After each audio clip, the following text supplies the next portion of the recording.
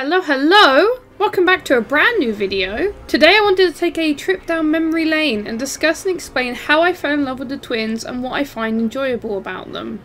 Before we do jump in though, I just want to say do consider subscribing if you do like my content here. We are getting closer and closer to 10,000 subscribers and it would mean a lot to me. Also, I am streaming 5 days a week on Twitch if you haven't followed me there already. With my little cheeky shout out done, hope you enjoy the video. So let's start from the beginning. I started playing Dead by Daylight in July of 2018, around the time that The Clown came out. I was mainly Survivor majority of the time and playing Killer here and there. I started making content about the game in November of 2018 and played both sides until the end of 2020 when a killer was revealed, the twins. I sadly don't have any footage of me playing on their PTB, but from memory I played with friends. I didn't think too much of the killer. I thought kicking Victor was hilarious though, and I thought the power was interesting, but it didn't catch my attention too much. Some of you may have heard about the twins release being one of the buggiest ever, which made playing versus them very rare and playing as them very frustrating. One of the most common bugs was Victor would get stuck in the ground and you would release him, so you had to wait 90 seconds for him to die. However, one of their bugs was actually the reason I fell in love with them. That bug was their Adept. I wanted to 100% the game, and the only achievement I was missing was the twins Adept. So I kept playing them to get it, but it was bugged. I kept trying and trying to get this achievement and it wouldn't give it to me. This forced me to play twins, and at first I found them a bit frustrating and difficult, but after a few matches I started to notice and learn some tricks I could do with Victor. In the end the bug was fixed, but I still continued to play twins and had fun controlling Victor and learning. I didn't call myself a twins main yet though. I continued to play other killers and Survivor, but I kept going back to twins without even thinking about it. This was until something happened. I got my first ever snipe with Victor. Then I got another and another. And with that, I finally started to call myself a twins main.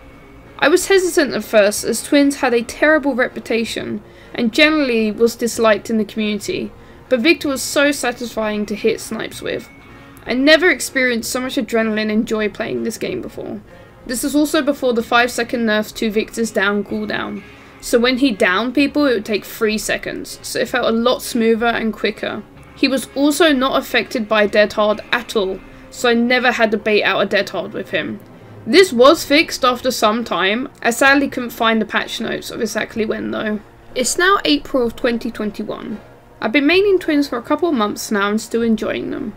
I met a new friend and streamer called Running Man, and he actually told me he held the world record for the fastest 4K on twins in the world. I was shocked as I didn't even know this was a thing.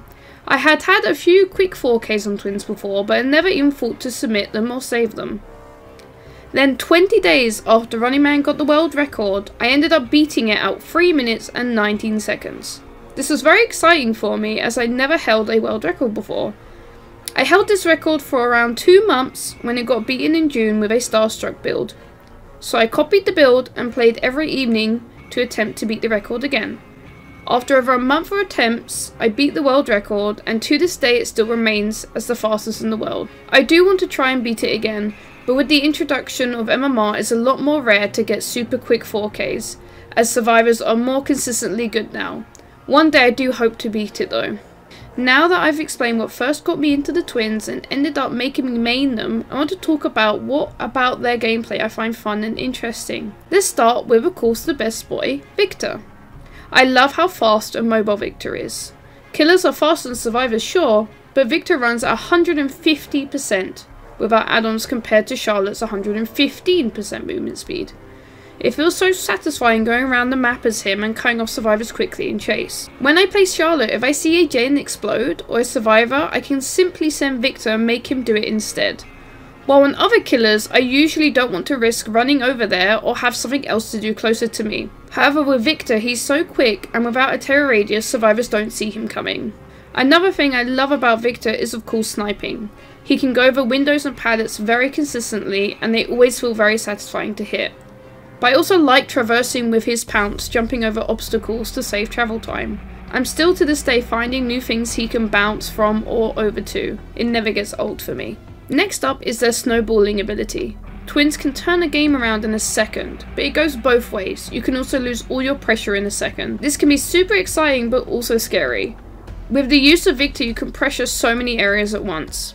If the whole team is injured, you have the chance to win at any point if the team is out of position, and that opportunity to 4-man down opens up. It of course isn't that simple though. If you take too long connecting slugs, or they are too far apart, they can easily get back up or turn in a long back and forth of getting up and down. There's so many matches I've had where I didn't believe I could win, but with Victor's crazy snowball, I put so much pressure on survivors so quickly, they can't come back, and that feels super rewarding. Another thing I really like is Victor's tracking potential. As you may know, Victor gives off killer instinct when idle. However, he also gives off killer instinct when attached to a survivor. If you attach and do not hear any heartbeats, then you know there's nobody in that area except from the Victor guy. However, if you hear 2 heartbeats, you now know where 3 people are. This is very useful when the Victor guy holds him for over 30 seconds. After this time where you can recall Victor, you can see Victor's aura at all times. If that survivor is running around, you'll know areas where there are no survivors at all. On a map like Midwich, this can be insanely strong. It's also really fun to sneak up on the person holding Victor and scare them around the corner as they can't hear any terror radius while he is attached. I also like to use Victor to protect an area or check an area. Let's say there is a downed survivor by a pallet, well, I can release Victor to check the surrounding area if there's anybody nearby. The only way I won't be able to detect them is if they are crouching, which very rarely happens. It's also useful if I see scratch marks fading in an area, say by a generator. I can get Victor out and idle him to see if he will find that survivor. And if he doesn't, he can now guard that generator. I also really love setting traps with Victor and cutting people off with him. It feels very satisfying to have a play like that work out. Let's say I see a survivor running towards my idle Victor.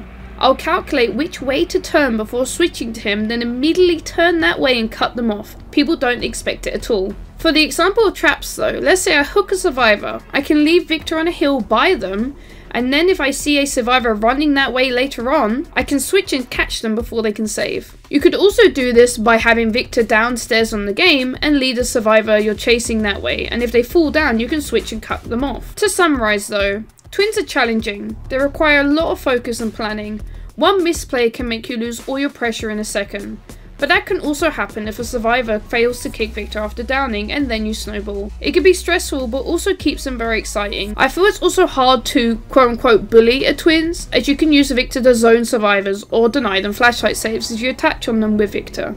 I have so many options and decisions with twins in comparison to other killers, which in turn makes them hard to master as there's so many tricks and plays you can do. When I play other killers, I mainly think about gens and hooks, while with twins there is always the question of what should Victor do. He should always be pressuring either an area or a survivor. It's been about 2 years now since I started maining them. I still enjoy them, and yes, the switching time will always frustrate me with how long it takes, but the insane snowball potential of Victor and getting snipes makes up for this. I would say the worst time to play as twins for me was when Circle of Healing first came out, with a 100% healing bonus, and old Dead Hard was in the game. With the current meta, it can be tough as Circle of Healing and medkits are very common, and Endurance is also very common with Off the Record and Dead Hard being meta. Twins aren't weak, but they just get very heavily countered by certain items and perks. But with good enough predictions and snipes, you can come back in most games. I want to be excited for the twins rework that has been confirmed to still be coming. Let me know if you would like me to do a video discussing what I think the behaviour should do to change the twins. I think the only thing that would truly make me stop playing twins is if the rework completely destroys what makes the twins the twins. We'll have to wait and see though. This is just my views and thoughts. Let me know what you enjoy about the twins and would like to see changed in a rework. And as always, happy pouncing! Hopeless illusion.